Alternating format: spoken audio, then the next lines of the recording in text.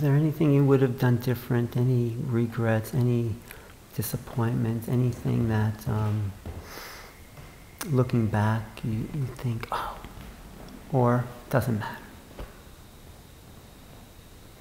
At the time, I think there were times I said, oh, it would have been better if I had.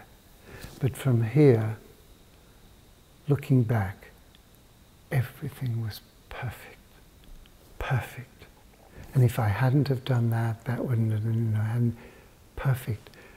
And so what's that brought me to?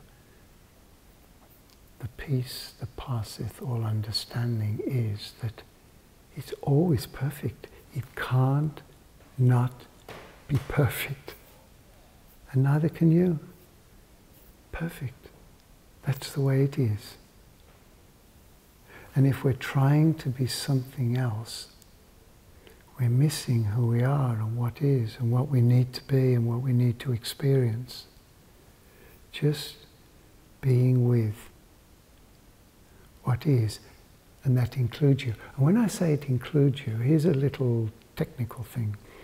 You see, when I say including accepting who you are, you think you've got to accept who you are, and then you try and do it.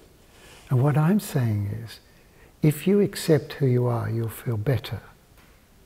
But if you try to accept who you are, you'll feel worse.